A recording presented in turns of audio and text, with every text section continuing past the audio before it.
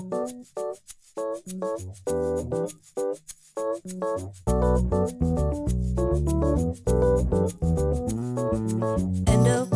reticulum, that old name seems a tad ridiculum, but besides the name it does just fine. Being the cell's assembly line, pack it, ship it with the Golgi body, looking like flab on a bulgy body, labels all your protein and sends them on. Cell's post office gets it done.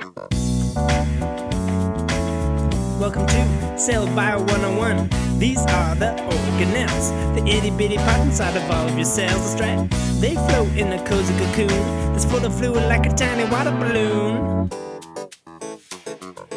Mitochondria is the way that you can get your energy. It makes energy to live each day. Power plant in your body. The nucleus is the brain of the cell. It keeps things moving pretty well. All your DNA is kept inside and is a cell's construction guide. These are the organelles, the itty bitty part inside of all of your cells. That's right, they float in a cozy cocoon that's full of fluid like a tiny water balloon.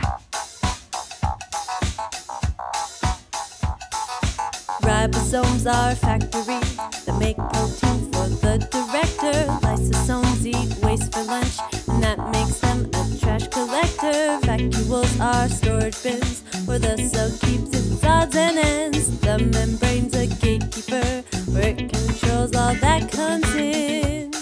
Yeah. These are the organelles, the itty bitty parts inside of all of your cells. That's right, they float in a cozy cocoon. It's full of fluid like a tiny water balloon. It's full of fluid like a tiny water balloon. Pop!